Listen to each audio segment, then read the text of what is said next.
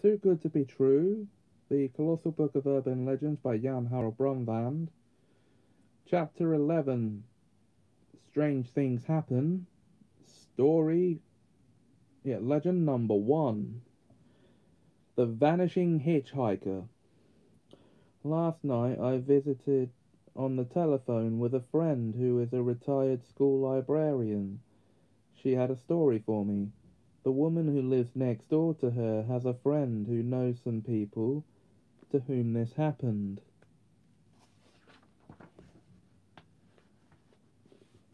They are a couple who have a business in Sioux Falls,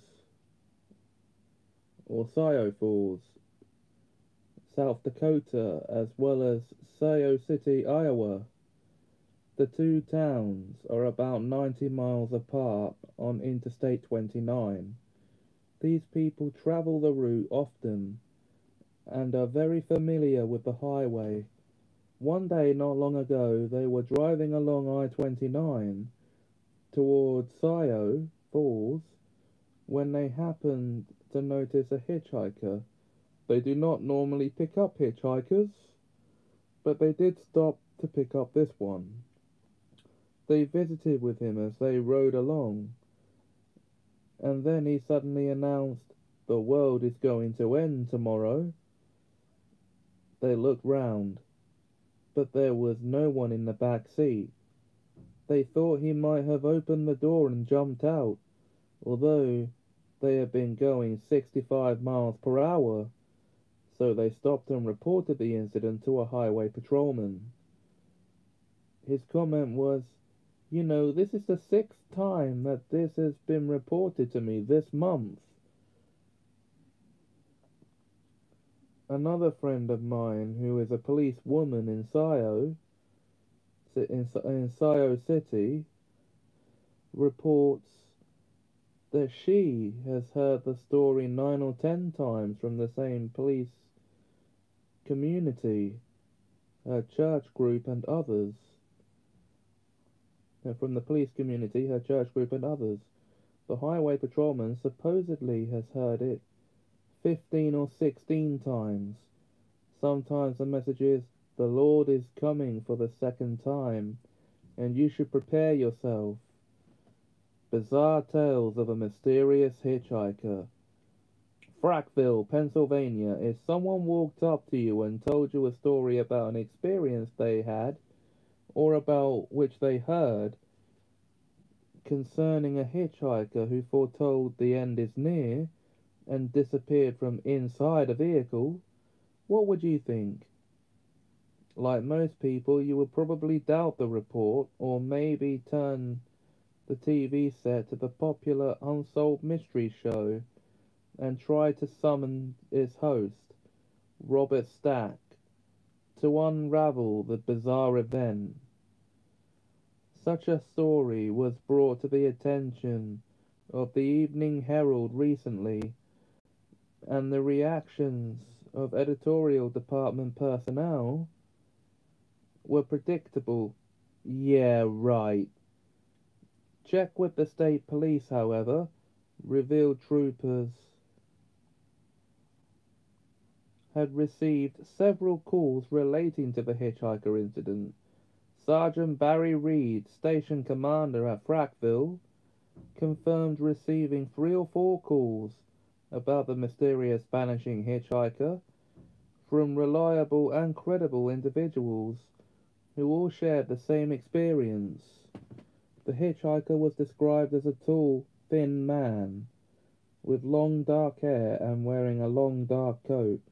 It was picked up on Route 61 near Frackville's southern end on Monday, January 31st, between 6 and 7 a.m. However, contrary to the unofficial report, state troopers said they received no reports about a hitchhiker in conversation about the weather, the turbulence of society, or the angel Gabriel tooting his horn for the second time.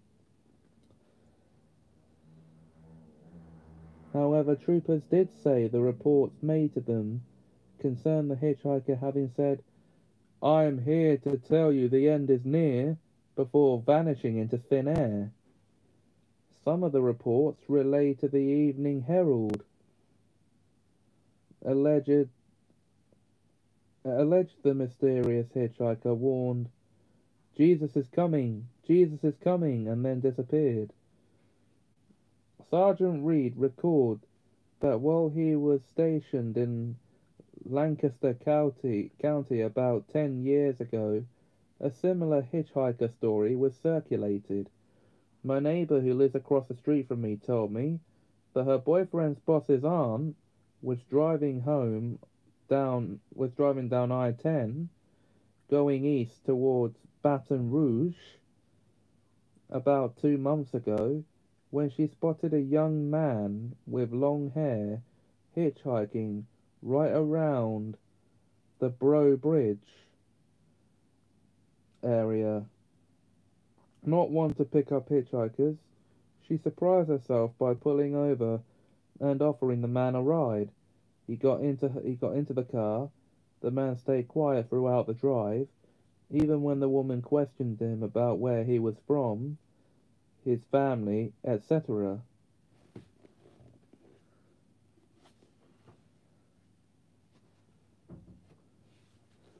Suddenly the man looked at her and said, Gabriel will soon blow his horn. Then the man vanished into thin air. The woman became hysterical, driving faster and faster until a Louisiana state trooper pulled her over. After telling the state trooper what happened, he told her that hers was the seventh report of the same vanishing hitchhiker that day. The Iowa story is from Thelma Johnson of Sioux City. In a letter sent in September 1990, the Pennsylvania story is from the Shenandoah Evening Herald for February 4th, 1994, and the Louisiana story is from Kay Granger of Scott, Louisiana, in a letter sent in March 1994. These examples typify the most common recent form of the legend, with the friend of a friend attribution.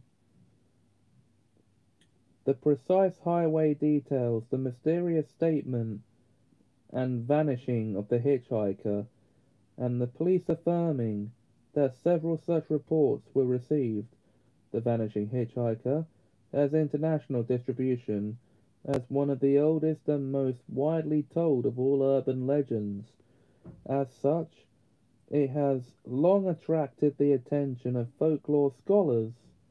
In the earliest book that I know of devoted entirely to urban rumors and legends, Maria Bonaparte's 1947 Myths of War is a study of the corpse in the car variation of the vanishing hitchhiker legend. Proof of the hitchhiker's prophecy is the truth of a second prediction that the driver will have a corpse in his car by the end of the day. My 1981 book, bearing the same title as the legend, contained 20 pages of discussion and notes on the legend and merely scratched the surface. A published bibliography of contemporary legend studies listed 133 publications concerning the vanishing hitchhiker up to 1991. Many American versions describe a teenage girl in a light party dress who hitches a ride home. She vanishes and is identified, often from a portrait, as the ghost of a girl who died on the same date many years earlier. A sweater she borrowed from the driver is found draped over her tombstone. This is the version that Dickley Lee turned into a song, as did various other pop singers and groups in their own times and styles. The legend has also inspired films, radio and television dramatizations, short stories, and an unending series of tabloid reports. In 1987, after recording a discussion of this and other urban legends for a Salt Lake City radio station, I tuned in to hear the broadcast of my interview a few days later. I was amused that the song aired immediately after it was Dickley Lee's 1965 Lorry, so I sent a note to the interviewer complimenting him on digging out this appropriate golden oldie, but it turned out that the selection was not intended. The announcer on duty had just picked this song as the next one up in the regular rotation of new and old favourites, without knowing what had preceded it in the recorded interview. As I said, strange things do happen in this world. Yes, they do.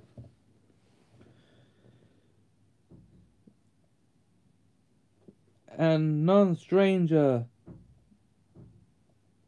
than the story we've just heard, but it's about to get stranger as we next time investigate the lost wreck. Until then, I hope you weren't too scared.